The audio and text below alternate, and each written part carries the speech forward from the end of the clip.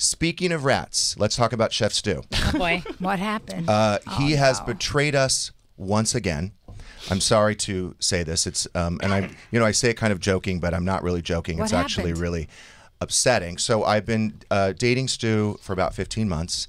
And for those of you that follow the show, you know that we've had an issue with his ex. He dated someone for 3 years. His name is Thomas.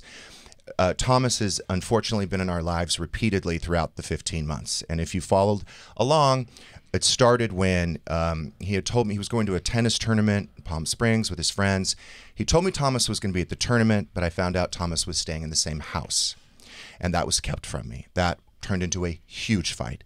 Then I was told that he is now, because I'm so bothered by it and threatened by it, that it was, he was going to distance himself from Thomas. But what happened was a few months later, I had found out that they were talking 3 times a week. That is his idea of distancing. That turned into a huge fight. Then in December, when he left his iWatch unprotected at my house, and I read the texts, there was a lot of communication with Thomas. And he had changed Thomas's name in the phone to Scam Likely. Sneaky. Also, I have to tell you something, because I've never, ever, because I was so humiliated and embarrassed. But obviously, Stu was mad at me. He and Thomas were talking very badly about me, and when I read them in the text. And the one thing that occurred to me is there was something that was really hurtful that I had to get over, and I decided, I elected to forgive him and move past it. There was one point where Stu said to Thomas, he's mad because you made me happy and he doesn't.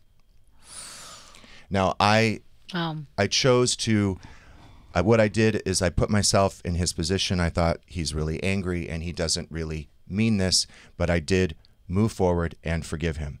Then in February of this year, Thomas showed up at a birthday party that he was not invited to.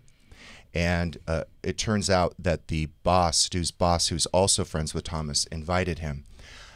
Apparently, Stu didn't know, but I question that now. I was put in a very uncomfortable position to have to speak to this guy. I do believe he was under the influence at the time of what, I don't know, but he was very disrespectful to me when he started talking about Stu's penis in front of Stu, his boss, his boss's wife, boss's good friend, and myself. That also turned into a huge fight. Yeah. I put my foot down. I set a boundary. I said, I don't want this guy in our lives anymore. I went on the radio. I detailed what happened that weekend. He told me that he no longer speaks to Thomas. Thomas is furious because Thomas won't talk to him.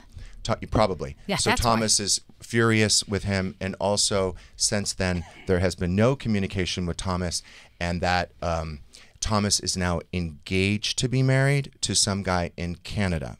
This is what I was told. I now don't know if that is the truth. All right, fast forward to Sunday. And today is Wednesday. Yes, I'm on my flight to New York. He knows when I'm leaving. He knows where I'm going. He knows when I'm coming back. A friend of mine said, oh, hey, Stu's at the Ivy, and sent me a picture of Stu at the Ivy. But I looked at the picture, and the picture was not of Stu. It was just of the restaurant. Now, Stu is pretty vain. He always takes selfies. He'll take a selfie anywhere. And I thought to myself, this is weird that he's taking a picture of the restaurant, the Ivy, which coincidentally is a restaurant where he and Thomas used to go when they were a couple. But the Ivy's the most public place you could go. But Jeff's in New York. To have an affair. Yeah, but the press is there. Anybody in the press would see Stu, knows who Stu is, and might take the picture. No one knows who Stu is. So anyway, and they certainly don't know who Thomas is. Because of you. Anyway, okay, keep going. So, but it is a very public place. When I see the picture, I look at the chair, and I see a black blazer on the chair. And he had said that he was with his girlfriend from Ireland. And then when I looked at that blazer, I'm like, that's a big blazer. That's either like Tracy Tudor buys like 2 sizes too big, so that way she can drape it over her shoulder. But I'm like, that's bigger. That's bigger. So I just kind of like thought that was weird. So then I want to thank all of my listeners and chumps who protect me, because apparently he moved on to Cicconi's, which is also another restaurant where they used to frequent when they were a couple. And very public and place they were too. at the bar alone. Now, if Thomas looks like a grandpa, it is because he's older.